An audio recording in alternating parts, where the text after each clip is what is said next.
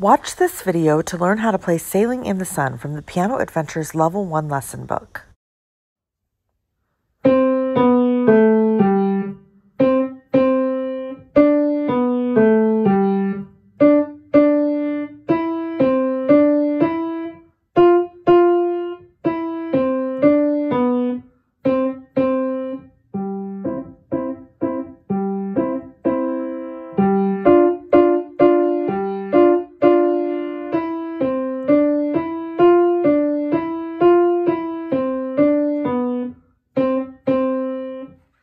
Today we are in Piano Adventures Level 1 lesson book, and we are going to learn how to play Sailing in the Sun. Sailing in the Sun is on page 11 of this book.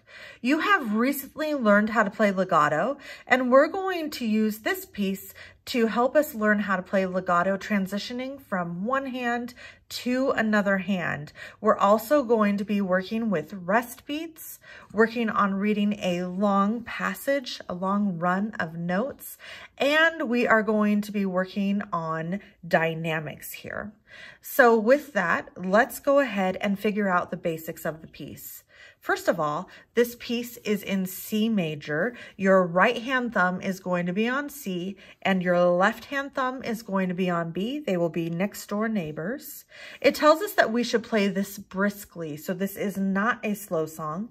When I think of briskly, I think of walking along at a brisk pace. So that's a pace that gets your heartbeat going a little bit. It's not running, it's not jogging, but it's also definitely not slow. And then it tells us that we are in 4/4 time, so there will be 4 beats to every measure. We're going to begin by learning lines 1 and 2, then we will learn line 3, then we will learn line 4. I want you to start to notice that there are boxes that have numbers above the music here. Those are measure numbers. So we can count the measures by each time you see one of these walls, it's another measure. So this is measure 1, 2, 3, 4, 5, and you'll notice that box says 5.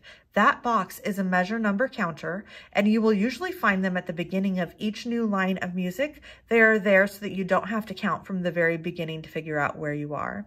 So we're going to begin today by learning measures 1 through 8. That's this one. And then this is number 8. I know because that's 9. So 8 comes right before 9.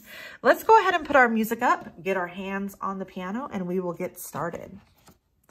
So your right hand needs to have a thumb on middle C, and your left hand thumb will be next door on B. The beginning starts with C, and then you go down, down, down. And you'll notice that there is a legato slur over these notes. So these should be like walking. We always want to have one finger down, never 2 fingers down.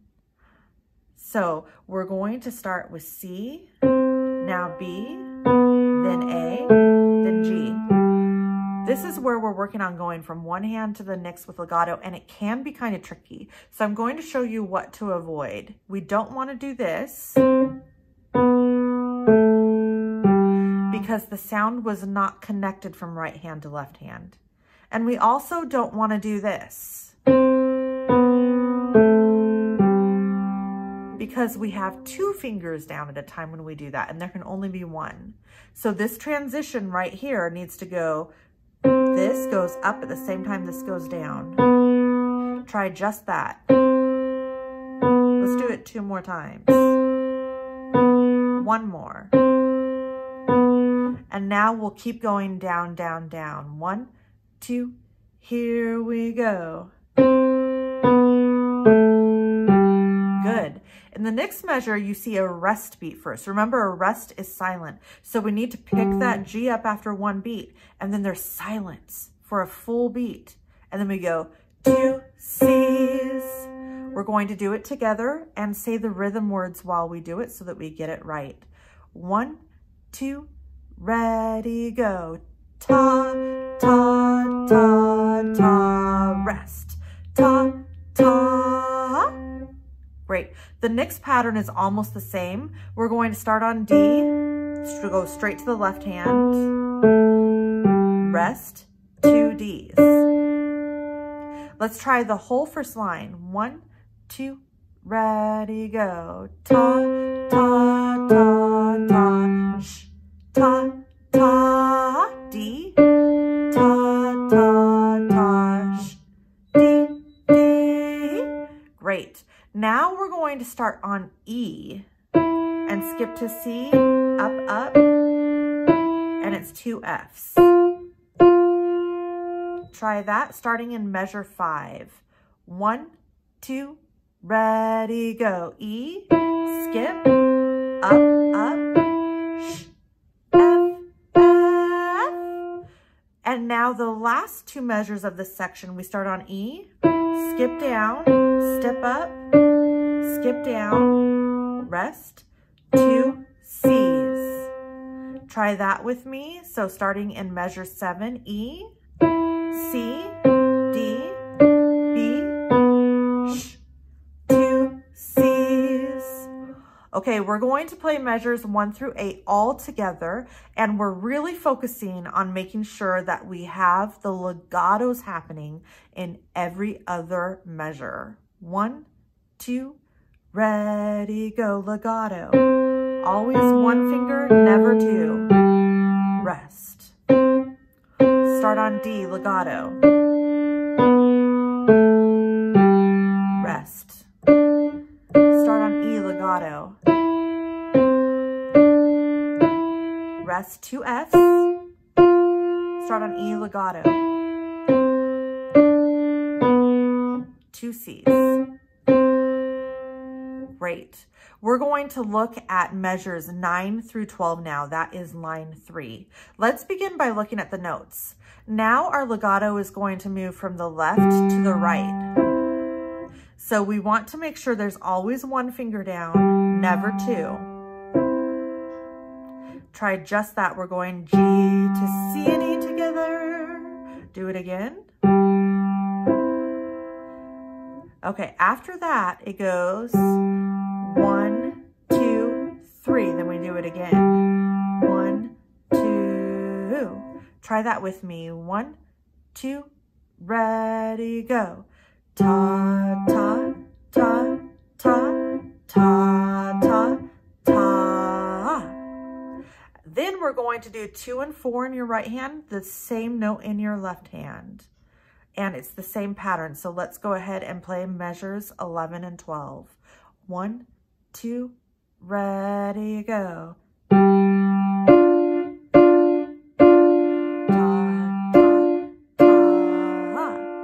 Great. We're going to play the whole line now, but I want you to notice that the first measure has a P in it for piano, so it's going to be very quiet. And then there are 2 words surrounding the bar line between measures 10 and 11, and they say grow louder. So we're going to play measure 9 like it's piano, measure 10 like it's mezzo piano, measure 11 like it's mezzo forte, and then you can see at the end of measure 12, there is a forte. So we're always getting a little louder.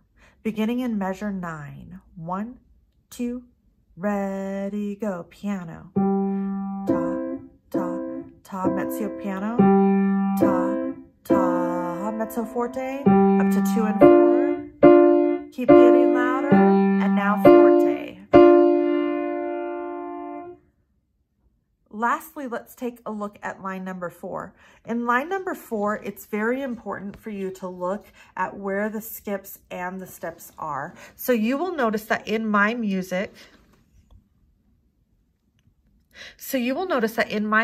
I have little skip signs everywhere that there is a skip, and putting those signs in might help you. Technically, there's also a skip here where we're going to go from your right hand to your left hand thumb, so you can put one in there as well.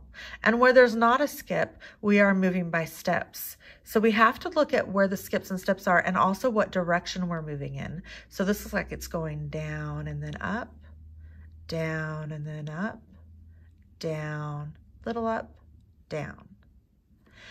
So the first note of this run is E, which is your 3rd finger with your right hand. We're going to start there. Then we skip, down, step up 3 times. Skip down, step up twice. Now it's a step skip to C, step up, skip to left hand thumb, and then we sh, 2 C's.